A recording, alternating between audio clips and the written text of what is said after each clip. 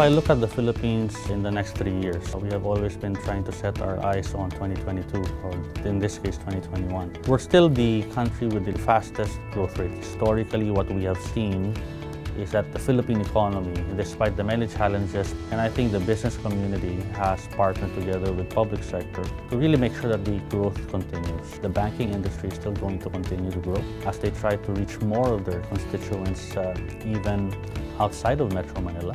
So we're seeing a lot of digital companies on fintech, for example, who are targeting the Philippines because there are still a lot of things that we can do to make the people in the rural areas benefit from fintech technologies. The immediate growth that we're seeing from the BPO sector is not in Manila. We're seeing them grow into Tier 2 and Tier 3 cities, which is very crucial as we try to move a lot of the expansion to the region. I'm seeing a very bright future for 2019 and up to, I think, more than 5 years from now. The large enterprises in the Philippines have varying degrees of their levels of security maturity. Some of them have implemented very sophisticated technologies already, and some are still just starting. Will they build their own data centers, for example? Will they build their own pool of expertise?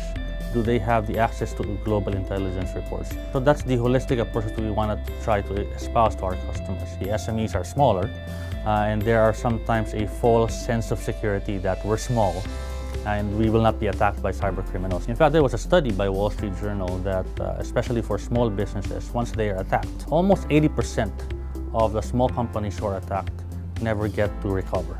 And that is the reason why cybersecurity needs to be at the core of their business as well. Cybersecurity for government, we feel, is no different than cybersecurity for enterprises. A lot of their customers and constituents are now accessing data from the internet.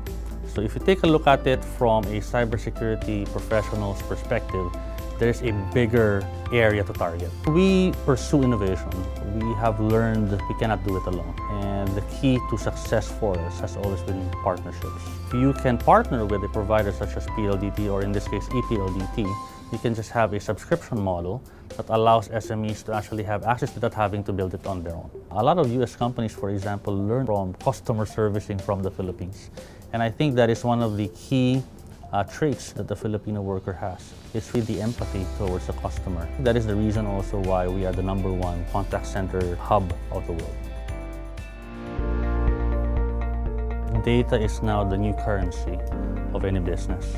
We are trying to make decisions faster by making more data-driven decisions, and it has been talked about in the past. That's going to be the success factor of any new digital business moving forward. Traditional businesses are getting disrupted, and the newer guys that are coming in are all data-driven. Those data-driven decisions and changing the business models are the ones that are going to disrupt current business models, and you put the Philippines into the map for Asia. It has always been our aspiration, or a question, whether the Philippines could be a data center hub of Asia.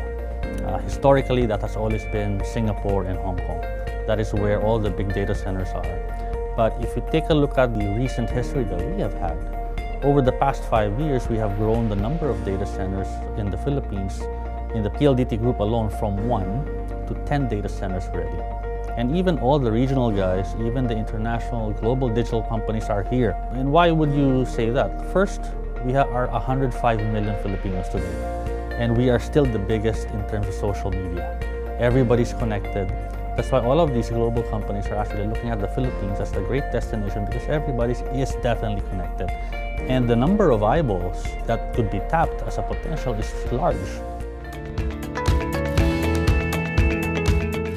The challenges that I'm seeing for digital transformation to happen here in the country, first and foremost, is companies accepting that it is time to disrupt themselves. The traditional companies that we're seeing are now moving into digital transformation more actively compared to previous years. And there's a very good sign. The SME segment still comprises 99% of the Philippine economy in terms of number of enterprises. And if we're able to grow that, then the multitude of growth for the country in terms of its GDP is going to be tremendous. The role of ICT and that growth for SME is very, very critical.